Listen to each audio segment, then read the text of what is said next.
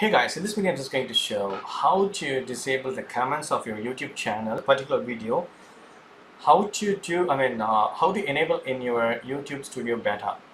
So for example, we have a new screen, right? YouTube Studio Beta. So this is my pages, and here, right, I'm going to click the settings options. Click the settings options. Under this, right, you need to check this community. Under community, right, you need to click this defaults.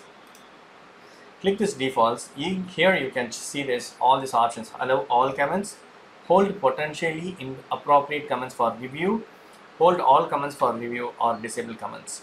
So you can choose if you want to disable comments for your videos. You can do that. That's it. If you want to make a particular video also, you can do that. That is, you need to go to this upload defaults. While you are uploading, you have to do that. Go to this advanced sections. You can disable the comments for the particular videos. Now, right, I'm gonna just show this disable comments. By default for all videos. So you can do this. You need to click the save, but I'm not gonna disable comments. I'm always allowing all comments.